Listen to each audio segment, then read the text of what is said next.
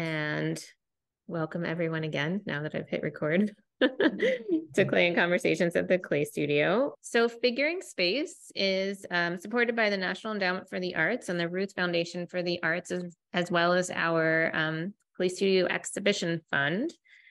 The exhibition presents full-scale figurative sculpture in clay by the top artists working in the United States. Dr. Kelly Morgan, professor of the practice at Tufts University, added her integral knowledge of the historical use of the figure in American art over the last 200 years to deepen our usual focus on contemporary ceramic art. So I just want to give a shout out to Kelly, who's an amazing scholar and curator and a wonderful co-curator and partner. The group of powerful full-scale representations of human figures serve as a body of evidence to lay bare the issues that permeate American art and social culture. Each of the artists chosen uses the figure to usurp the sometimes painful history of bodies on display in American art. They assert their autonomy and subjectivity by presenting cultural critiques through lenses of their own choosing, race, gender, class, and anti-war ideas, as well as others. And the other participating artists are Roberto Lugo, Kensuke Yamada, Christina Cordova, Chris Rogers, Sergei Isipov, Christina West, Tip Toland, George Rodriguez, Roxanne Swensel, and Kyunming Park, who most of whom we'll be talking to over the next couple of months on future Clay and Conversations. We also want to recognize that the Clay Studio stands on the indigenous territory known as Lenapehoking, the traditional homeland of the Lenni Lenape people. We would like to take a moment to reflect on the role of the Lenape as the past, present, and future stewards of the land, and the role of all of us to join in their tradition of respect and caring for the land and each other. And I'm just going to keep talking, but eventually I will let these two amazing artists talk. First, I'll introduce you to Victoria Walton, who is an emerging visual artist based in Baltimore. She's a 2023 ceramics MFA candidate at the New York, what is NYSCC? Anyway, it doesn't matter. Alfred University, and has a BFA with a focus in ceramics from Towson University. Victoria explores the wonder and complexity of Black identity, creating sculpture and life-size figurative works that center the narratives of women and gender-expansive people.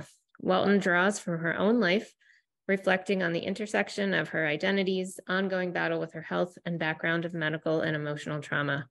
She further investigates the impact that historical, societal factors and personal experiences have on the individual and the Black community. Her work illustrates the conditions that reveal how our environment builds and breaks us down simultaneously, making multi-layered connections between clay and the body.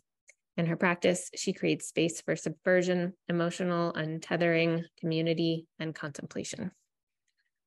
Jonathan Christensen Caballero is a multidisciplinary artist born and raised in Utah. He earned his AS in art from Snow College, BFA in ceramics and sculpture from Utah State University, and MFA in ceramics from Indiana University at Bloomington. He's exhibited nationally in shows such as the Regional at the Contemporary Arts Center in Cincinnati and the Kemper Museum of Contemporary Art, and Sika Annual Social Recession at the Weston Art Gallery, Small and Mighty at the Red Lodge Clay Center. In August 2022, Christensen Caballero became the ceramic artist in residence at the Interdisciplinary Ceramic Research Center at the University of Kansas. Christensen Caballero's work focuses on the human figure and advocates for the Latin American labor community. And as Jonathan mentioned, he's also the co-curator of the show that just opened at the Fosdick Nelson Gallery at Alfred. Welcome to both of you. Thank you so much. I'm going to start by asking the question that I have asked to many artists, which is, how and why did you make the brave decision to make your life in art? I think I'll start with Victoria, if that's okay. I have always been an artist.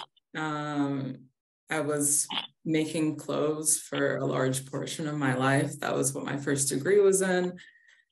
So I've always been creative, but that was my first outlet. But the figure has been primary to me. I dabbled in Oil painting. So art has just been in my blood, and regardless of whether it was going to be ceramics or something else, I think I was always going to pursue being an artist.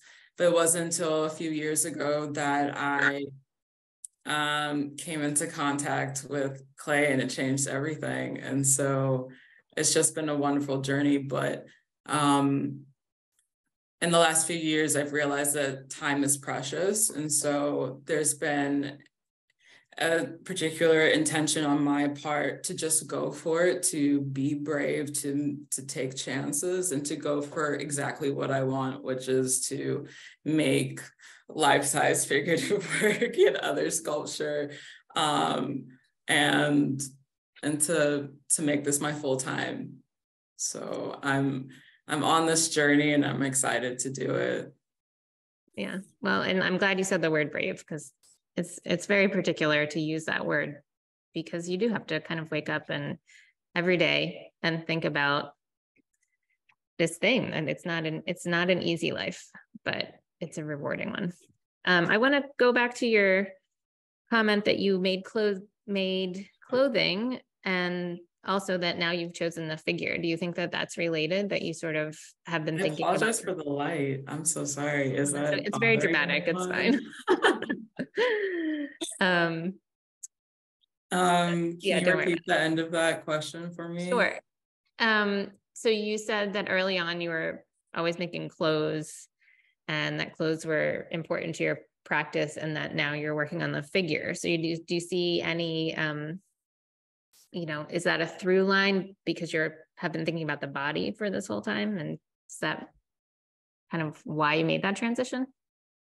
The transition was completely organic, and I had no idea that it was going to happen at the when it did. But if it wasn't for me making clothes and literally working with models and measurements in the form, I don't think I would have been able to make such a drastic transition into working to slab building with the figure. I feel like slab building has so many similarities to pattern making that my mind instantly was just like, I got it. And because from my time of basically being introduced to ceramics into kind of forcing myself into larger scale was a very short amount of time. So I'm grateful for my experience with sewing, because it really helped me to just take that leap. But since I've been in grad school, I've been incorporating fabric into my work again. I left sewing alone for a while, and I wanted to reference nature and build an environment around the figure that wasn't ceramic. And I was like, how can I do this? And so I started thinking about textiles, and I was like, I think this could be something. So it's been something I've been working with for the last year and a half, and I'm so glad it's like worlds colliding, so it's really cool. Yeah, that makes a lot of sense. All right, well, I'm going to come back to this transition and when you found clay. And I'm going to go to Jonathan and ask you to answer that. How and why did you make the brave decision to make your life an art? And then definitely think we should talk about the fact that you're the only two artists in the show who used any kind of textiles. So go back to that. It's an interesting question to think about, what motivates us to have this life in art. I think, as you said before, it can be kind of difficult. And I think for myself, it's almost that there's a combination of like a need and almost like an obsession to make, that is something that has been with me since I was a kid. But then at the same time, like making and living this life, there is times where it's difficult and trying to figure out how to make things come together. And so then I think it's also like a combination of a lot of dedication and kind of perseverance, the day in and day out of making sure that you keep making, even in at times when you're tired or you're, exhausted. And so I think that it's really got to come from deep within you to have this real basic need, that almost as if that your own mental health and your own well-being really kind of depends upon making. And without that, then you feel, in a sense, kind of unfulfilled. And I, work different kinds of labor jobs, from the service industry to construction trades. And during those jobs, it's like I remember also becoming kind of frustrated at those jobs when I'm doing those things, just because they were also taking such a toll on my body and making it so then I really didn't have the energy to make. And so it's like trying to find a way that you can keep creating. And even using the trades that you learned, whether I'll be sewing um, or building wood shop, metal shop, all these things. It's like I think that there's something within artists that you just like. There's a real need to make, kind of a obsessiveness to it. Sorry. That I think is integral to like having it be a life within the arts. It's just gotta be deep within you, and if you don't do it, then it's just like you actually can feel, at least for myself, like anxious or depressed or whatever it may be. It's like you gotta have that just in you to keep going at it, because honestly, it is kind of hard. You gotta have a job that you gotta be like making and marketing and shipping and public speaking and all these different things, all these different roles. But when it comes down to it, like the thing that's the most fulfilling is that time in that studio. I'm glad you said that about all the other things that are involved. And I think that's why I asked the question, is making your life an art, because it's not just about the act of making the art itself. It's all the other things you have to do kind of every day. And think of yourself, we sort of look down upon this idea of thinking of yourself as a business person, but when you're an artist, if you want to make a living, you have to think of yourself that way. And there's nothing wrong with that. It's just everyday life requires budgeting, financial budgeting, time budgeting. It just means that you are integrating that as part of your life. So you didn't do what a lot of people do, which is to kind of go back to those early days, like when you were a kid. Was there a special thing that really pushed you or made you understand that art was what you wanted to do every day?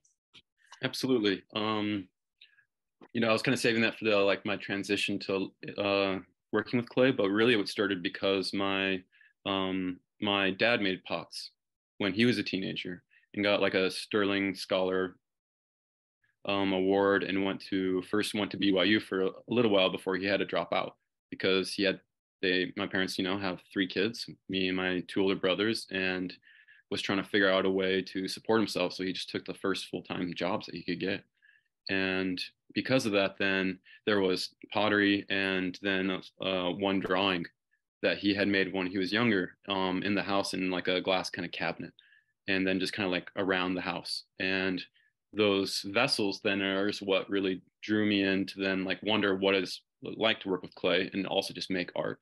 And so I remember for one Christmas, I asked for like art posters. I didn't know anything, but I just like, and so my parents, I remember, got me like posters of like a Monet and an Escher, and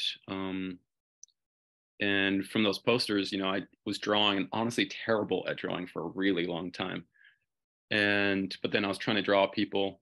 Then in high school, also trying to paint people, photograph people. And so for me, the figure has been the through line between all the art I've ever made, and the thing that captures my most amount of attention to the work. And then getting to then make my first portrait then in a community college that I went to.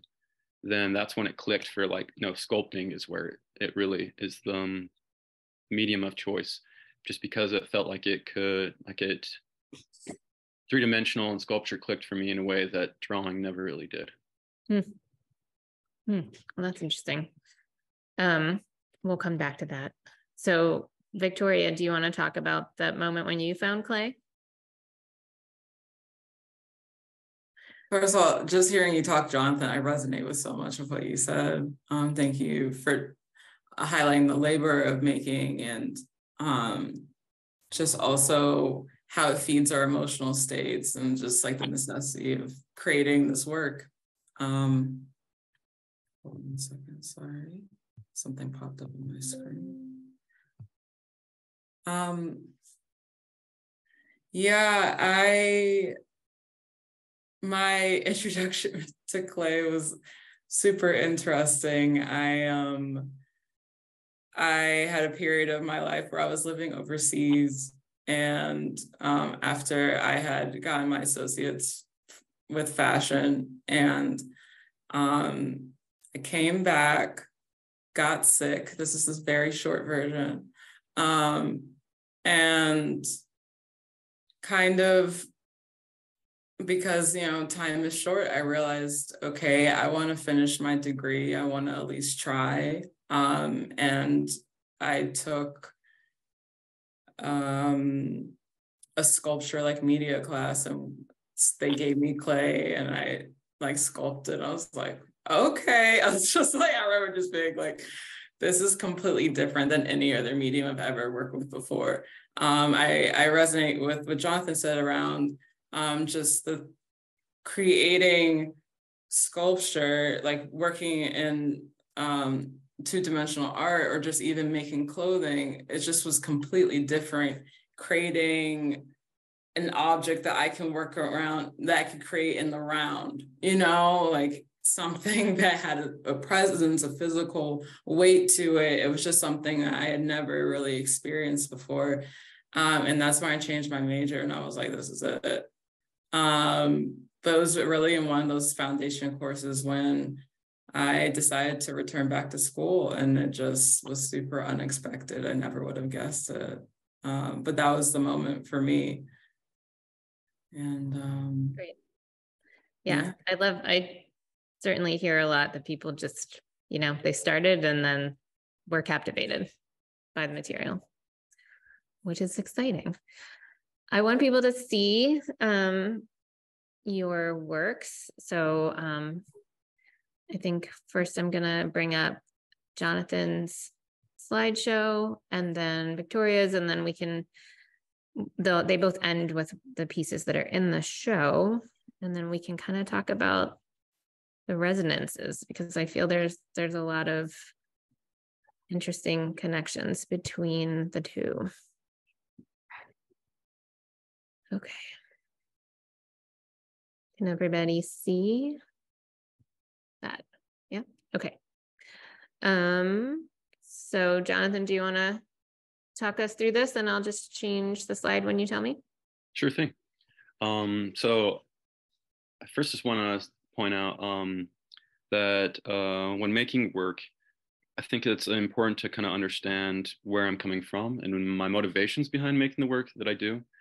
And for me, I come from a mixed home where my dad is of Scandinavian descent, but grew up and born and raised in Utah. And then my mom is then immigrated from Panama in her early 20s. And then, I have this family that then is across borders and two different cultures and languages. And that then kind of mixed then with that my parents supported us through labor jobs. My dad as a mechanic, and then my mother as a elementary school cafeteria manager and worker. And so then as I was growing up, I couldn't help but notice them coming home, them being kind of, their bodies taking a lot of strain from the jobs that they were doing to provide for our family, and the kind of the financial struggles that they were, they weren't necessarily trying to hide, but were just evident by the kind of lifestyle that we had. And so it's important for me to like kind of sit and reflect on those things, because the work that I make now is really just a reflection of kind of where I came from, is where I also feel more related to. And this is an image then that was taken recently. I got to travel to back to Panama for Christmas and New Year. And, I had been 22 years since the last time I got to go back, just because out of financial reasons, like we weren't able to really travel there. And family members would come to the United States on occasion every few years, but that is like the work in so many ways for me is a way to also reconnect and to remember where I come from, what my roots are, and the the people who I find important that maybe in some instances aren't necessarily treated as well within the United States because of the color of their skin, because of the language they speak, and the different culture they might have. And you can go ahead to the next slide. So the body of work that I'm still really making now began in graduate school, and I had been working with clay and making figures entirely out of clay, and before that also with mixed media. But then this body of work that I have now is using fibers, secondhand clothes in a life-size format with then ceramic heads and hands, and then other kinds of construction materials for the bases and found objects to then illustrate the frustration that I feel and with how the Latin American community is treated and sometimes perceived as not contributing to the United States, seen as a community that is actually taking as opposed to contributing. And in 2016, 2015, 2016, then with the election of 45, there was a lot of public vitriol in politics and towards the Latin American community of Mexican and Central American migrants and immigrants trying to really find a better life for themselves. But in so many ways being belittled publicly by politicians. And then that kind of combined with the fact that then all the rhetoric around building the wall, as well as then people being stopped and trapped really in along the border when they're trying to seek asylum for all kinds of violence, as well as then 2019 with the shooting in El Paso, where white supremacists then murdered 23 people, I believe, because of their being Latino. And I think that a lot of this work then came from a place of like trying my role. What is my role as the artist? As a maker, and trying to make work that then is honestly criticizing the way that Latin Americans are treated within the United States, despite being here for as long as we have been, before the United States was the United States. And so there's this use of materials, and there was this connection then with the Maya blue that I was learning about and researching when looking at ceramic sculpture murals throughout then Latin America, and particularly with Maya blue then in the Yucatan and then Guatemala and Belize. But then that material indigo that was made to make Maya blue still then has this reflection in then the cotton and indigo used to color jeans. So it's like this one material kind of over time having this connection is what I kind of realized, and like how people are describing themselves and visualizing themselves. You can go ahead to the next slide. And I made a lot of work coming from that place of frustration, and trying to figure out what it means to be in the United States with this heritage, and who gets to be seen and who is unseen within the United States.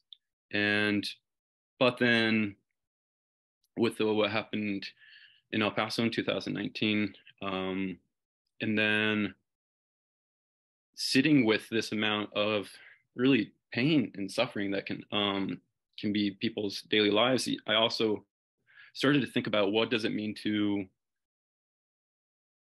what is the motivation to sustain these things. And more often than not, it's coming from a place of trying to care and take care of your community and family and the people who are important to you. And so then once I started to think more about that and started to try to figure out what is my role as a maker, what kind of imagery am I creating that is in essence creating a narrative that is stuck in a moment. Do I want to be, as a maker, only showing the pain and suffering of our community? Or can it also be a moment to actually reflect on the things and our strengths instead?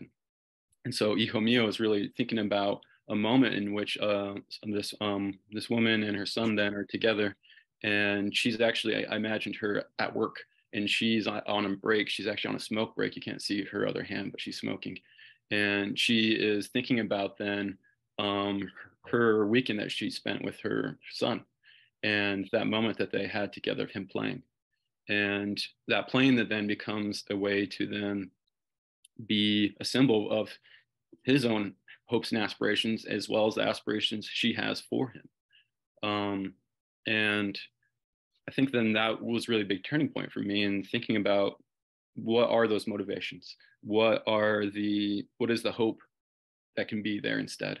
And maybe wanting to focus more on the hope than only the suffering.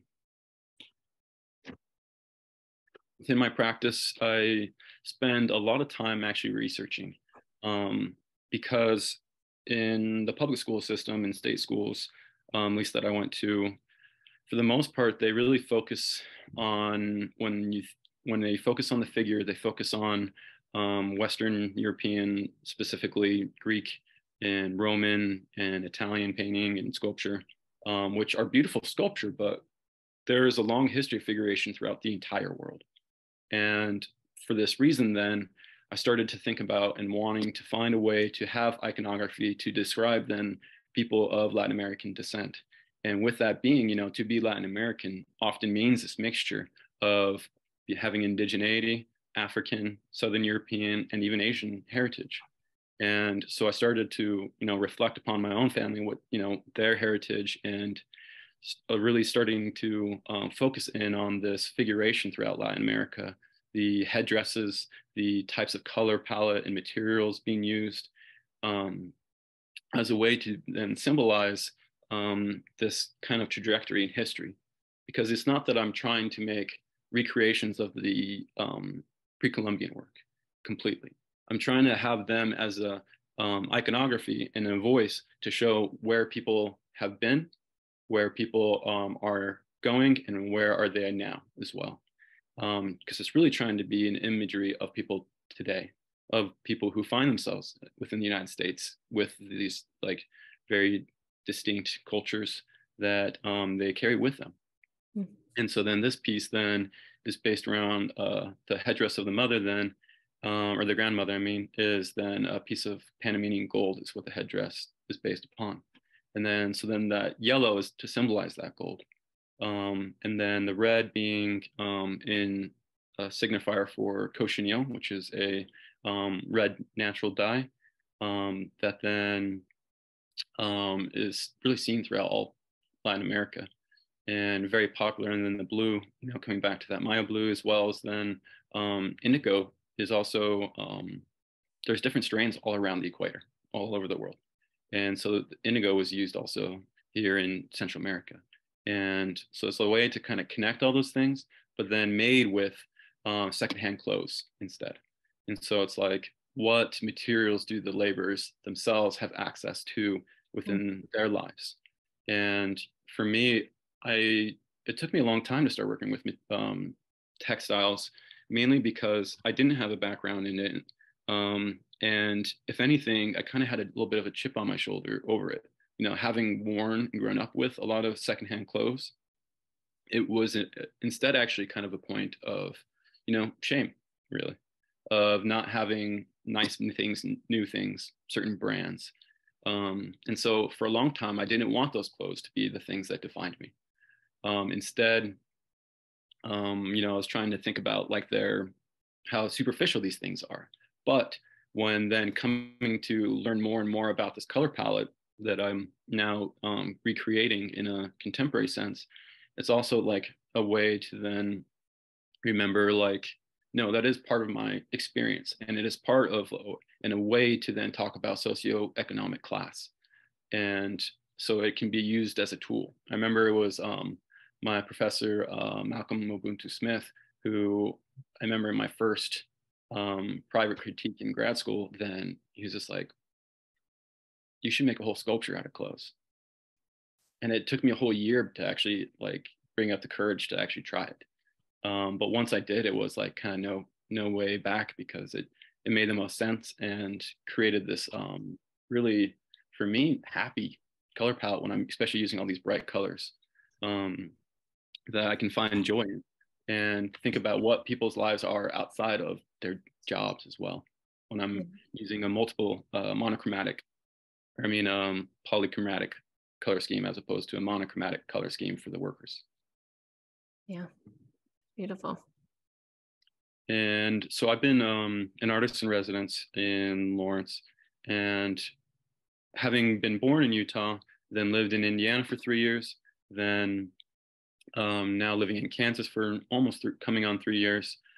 During my time here, then I started to think about, as opposed to thinking about the laborers in more of a broad sense of like the different big four sectors that Latino Americans have been working in, then I started to want to focus on something more specific, and learn and spend time learning about then the local history here of Latin Americans. And the history here in Lawrence is that the Santa Fe Railroad hired Mexican laborers and their families, then came with them and lived in the Santa Fe Railroad apartments. La Yarda was what the residents themselves called it. And they worked on for the railroad and maintained the lines. And part of why they did this is because when they hired solely individual workers, they were more likely to run, in that they were going to just up and leave their job, because the reality is the job was dangerous. It wasn't well paid. And when they brought in a family as opposed to an individual, they were more likely to stay, just because it was too hard for them to move their whole family yet again. And the former residents, there's about, I think, 5 left now, because this was back in between the 30s and 1950. One is then there was a flood that then destroyed the apartments.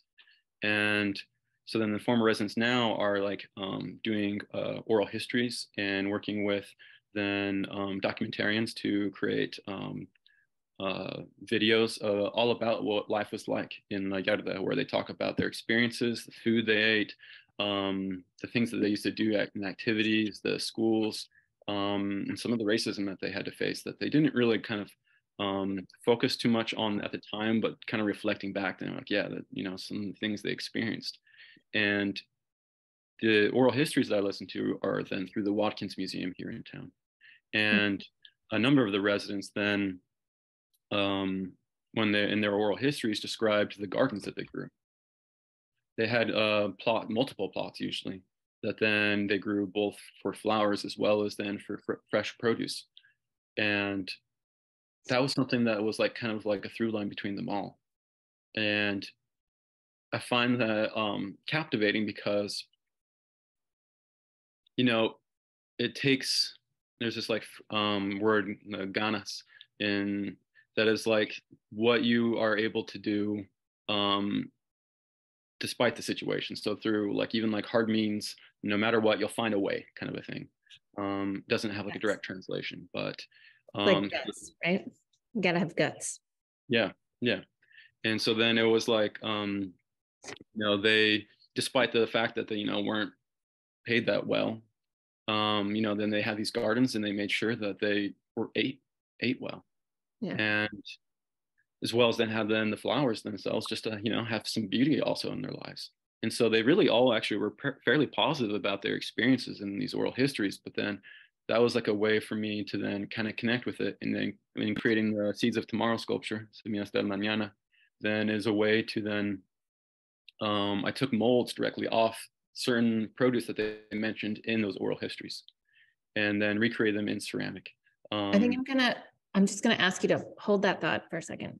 I think we're gonna switch to Victoria, who will tell her story, and then we'll come back and talk about the specific things that are in the show. Does that sound good? Sound good. Okay, great. It was good to get to that point to understand, and then everybody remember fabric, clothing, everything that's happening, so then we can connect it when we talk about them together. Okay, thank you, Jonathan. And sorry, there was something funny about the way I was sharing the screen. In here, it looked normal, but evidently out in Zoom land, it was looking weird. So,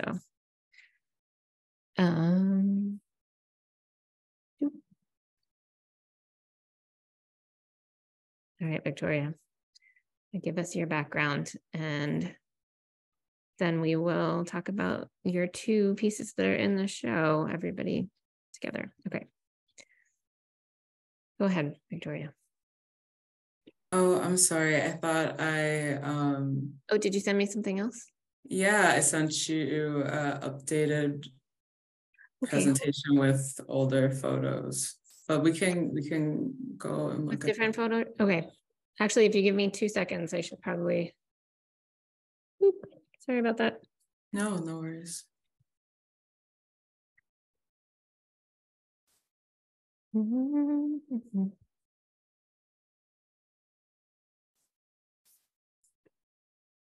Maybe it's an update from the same PowerPoint. I don't think I have it. Do you have it on your computer? You want to share your screen? Yes, I can do that. All right. Sorry, everyone. Sorry about that. But yeah, you should be able to share your screen now.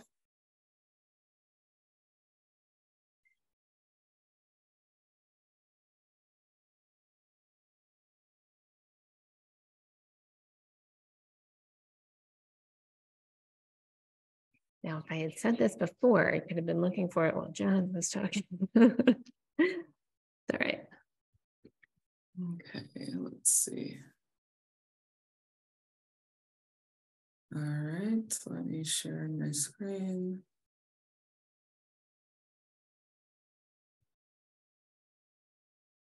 Aha. You want to see this? Yep, perfect. All right, great. You could just let me know when you want me to move on to the next slide too. So this was one of my first sculptural works in ceramic, really trying to figure out my own methodology, my own interpretation of the figure, what I was trying to say. A lot of my earlier work was focused on really confronting the unseen emotional states, particularly of the Black community. As I came into my own ceramic practice, a lot of my own work was stemming from my questions around some of the things that I was dealing with as I was undergoing transitions in my health status, as I was dealing with disability, as I was dealing with other various emotional things. And I realized just the weight that Black people hold, not in the complexity of our identities, as we are in this country, in a system of oppression, in a system of constriction, restriction, while also holding the beautiful experiences of our culture and our traditions that we hold together and the legacies of our families. While also carrying the personal things, the hidden things, the things that happen to us on an individual level that are not necessarily communal in that sense. And so I was looking at it from so many different levels and figuring out, like, how can I make work that speaks not only to what I'm experiencing in this moment, but that can speak to how other Black people might feel as they're navigating these things too. And so this work was called The Covering, and I was playing around with the historic use of using Black as a skin tone, and although there are negative connotations to this use as well, a lot of Black artists in this country and abroad have used it almost as a collective, a symbol as well, something that is uniting across country, creating various things that links us to our essential heritage. And so I was playing around with this and thinking about a hedge of protection, thinking about in spiritual lens of having something that would point outward and that would also cradle the figure. And so although I'm talking about trauma and I'm talking about painful things, I also wanted there to be a sense of nurturing, a sense of some sense of comfort. And so I think this is one of those pieces that successfully has an element of trauma while also touching on these aspects of healing as well. And so later in my work, I started to expand into other abstractions of the figure. And so I used my own face as a reference in a small series where I was talking about how trauma can ultimately, in some situations, fragment our psyche from who we perceived ourselves to be in the past and who we are now. And so the distance from who we were before incident and the lasting ramifications of that. And so these are works where I'm really asking these difficult questions, and I'm really asking the viewer to get personal with me. And this was an exciting moment in my work, because I for the first time was asking an audience to go there, to be like, what is your trauma? How is do you feel fragmented within your emotional state? Do you feel fragmented within your psyche? And see if this resonated with people. I was genuinely asking at this moment, like, does this resonate to you? And unfortunately, I got a lot of really positive feedback that people got what I was saying. This work, I Am Not in Control, was really about a time of my life where I was reflecting on the nature of some things happen to us that we cannot explain, and sometimes there is not a good reason for it. And so grappling with those emotions, and particularly I was reflecting on, from a societal lens, being a Black woman, and being in multiple situations where we have a lack of control towards, and then also processing in our own personal lives, navigating instances where we don't have control and what that can feel like. And sometimes it feels like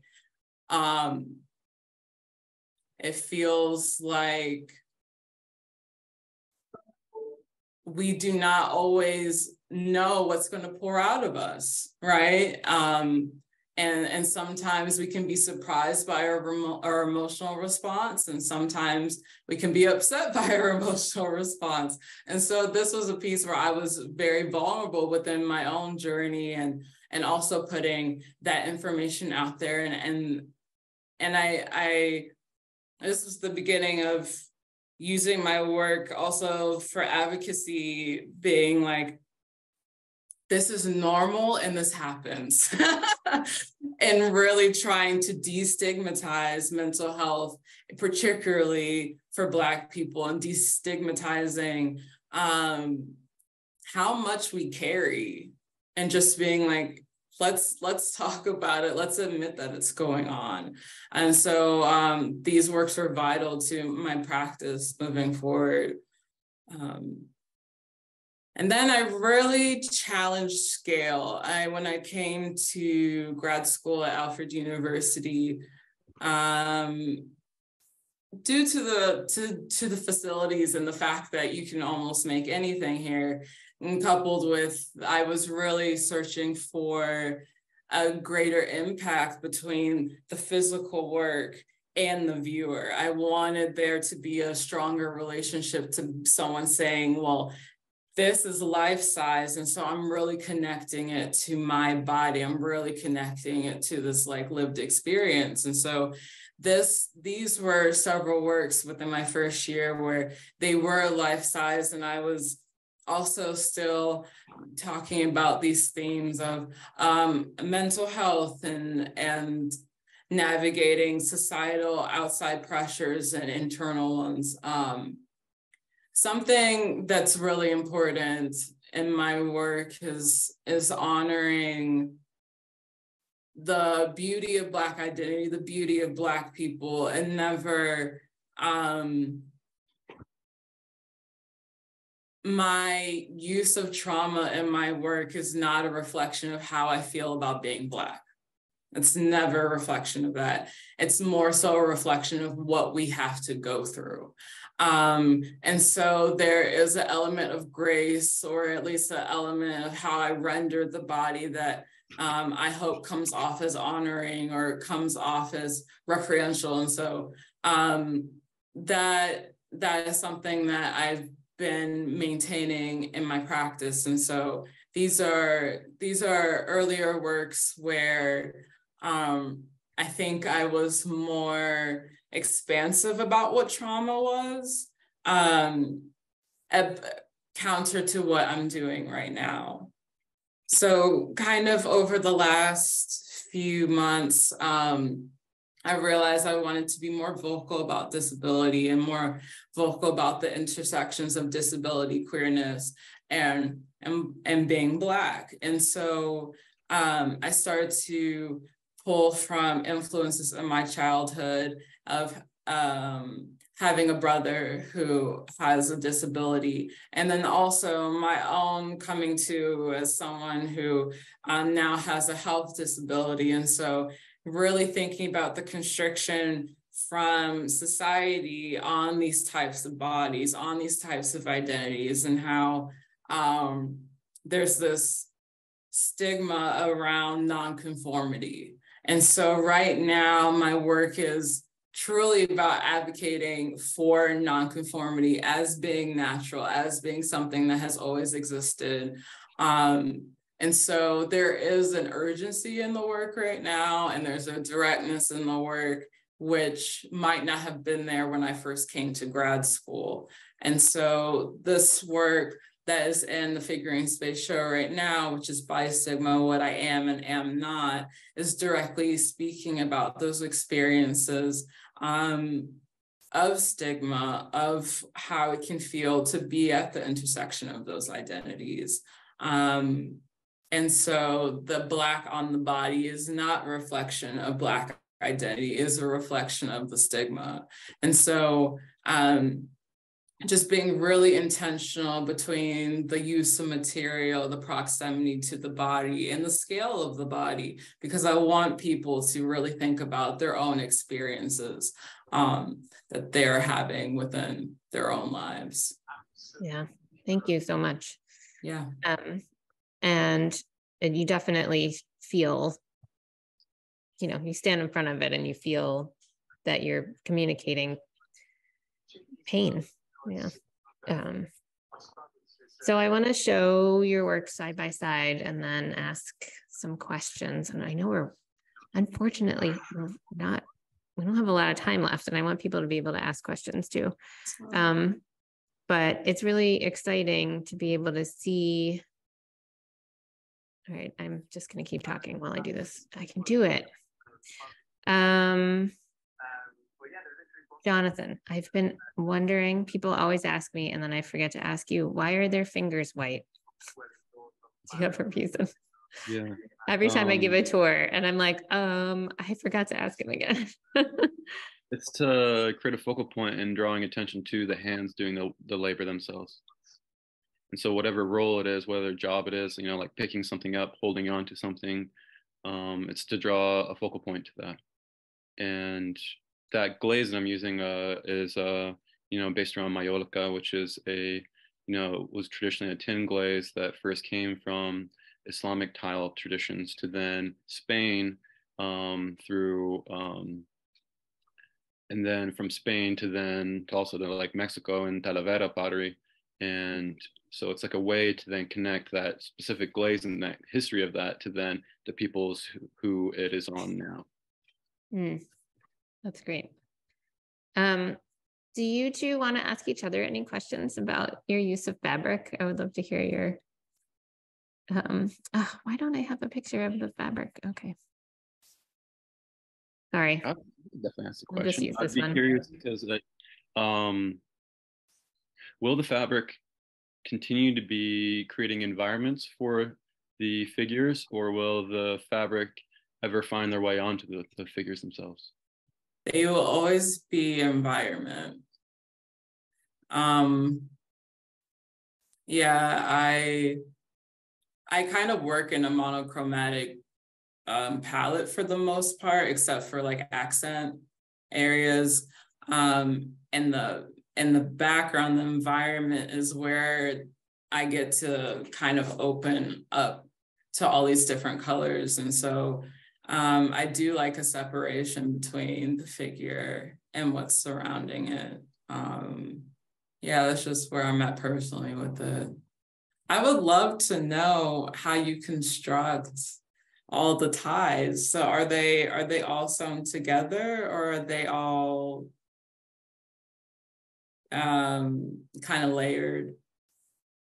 So it starts off by almost like working if you were to work solid on an armature in like large sections of clay. So then I'm adding large kind of pillow-like forms made out of secondhand clothes onto the bodies, and I'm creating then the general kind of mass of the figures' bodies themselves. But then, it's looks like upholstery or something like that instead. And so then from there, I'm then cutting the fabric into strips to then I'm tying that on and using pretty much like a square knot, or what I was also told is a weaver's knot, to then just connect from one piece to the next, and then binding around over and over and over and over. So like as an example on that, the adult figure, the mother in that, then she, uses like, I don't know, 60 pairs of jeans or so. And when I'm using that, I'm thinking about then the actual, like how something that can be physically superficial, clothes themselves, says a lot about what the person's role is, their job is, what resources they have access to. But then, like you can take off a shirt, put on a different shirt and be a completely different person, depending on like that, like how you look to present to the world and how you identify. But then by using it in this way, then I'm thinking about how something that is physically superficial becomes the body itself, and becomes like, and I think about it as the muscles of the body, of the labor, of the person, and how then that tension that then and that binding is both strength, but also like kind of like the body having to sustain the labors themselves. It's kind of both things, both strength as well as like the effects of labor. Wow. That's interesting that I didn't even think about. That could be like upholstery stuffing as the other clothes. I imagined that it was all wrapping, but it makes a lot more sense. Yeah, so it starts off with those larger volumes, and I'm using grain fiber, so that's what they use to insulate houses. It's just like cellulose, pretty much, that then is ground into a pulp, and then so it's like always trying to use also like materials that people would use in their everyday jobs, within whether it's construction or the service or agriculture or a factory. And then the headdresses are the same pulp, then you've colored it, or is that what that is? Yeah, so that then I cut then the clothes into smaller pieces, and then run them through a blender to turn them into pulp. And then I also combine that with paper pulps of the similar color. And then from there, they're laid over a metal armature. And I use a binder, archival PVA glue, which is acid free. That's what bookbinders use. And then that then is like the binder then that hardens and makes them very rigid over that armature, so they become quite strong. But it's just like having multiple textures of like this material, because it's like, with whatever kind of material you use, you're transforming it. And so it's like, how far do you transform this material, whether it be clay or fibers or wood, and then pushing it further and further along so that then, it's still legible that it's, from the strips, it's more legible that it's clothes. And then the headdresses, then it gets like, you can still see the texture of the clothes themselves, but then it's even pushed even further because, still like as a way to then make and be iconography from our indigenous ancestry as Latin Americans. I love the way, like you said, tension. You've said that a couple of times, and that tying, and the fact that the figures are bound is, expressing this idea of tension, and they're bound to their labor and the necessity to be working these difficult jobs. And then that Victoria's use of fabric, and you can kind of see it in this photo. It's more ephemeral, almost sort of draped. It's certainly not giving you a feeling of comfort necessarily, but it's a very different approach to like physically seeing the tension. And then, so maybe Victoria, you can talk a little bit about the asymmetry, the choice to use these very asymmetrical form, and then how you've altered the fabric to create this like cellular pattern, which is something that I see. I don't know if that's intentional. I am really attracted to asymmetry just in general. Even just in the placement of the hands, I didn't want them to match. But the tapestry, in a sense, is taking up the space that the upper body would. And so I wanted to have this connection to something that is there, but is almost intangible. And so this mesh fabric is extending upward, kind of continuing the spine. So I wanted your eye to keep going up with the tapestry. This fabric choice is really for it's a silk brocade. I didn't create this fabric. I'm just using it. But I'm using it in a variety of different palettes. I have a green one that I use a lot when I'm referencing nature. And so it's just, particularly when you see those two in contrast to each other, I think it really helps to speak towards kind of lightness and then trauma. But particularly in this one, it felt like cells. It felt almost like a blood stain. I thought it was just really interesting and speak to the quality of pain that was in the hands as well. So I was really thinking about surface as it related between the tapestry and the ceramic. Yeah, the blood cell, that's what I kind of think about, those forms in the background, like swimming around. I feel like we could talk for another hour, but we have asked people only to join us until 2, so it's a little bit over.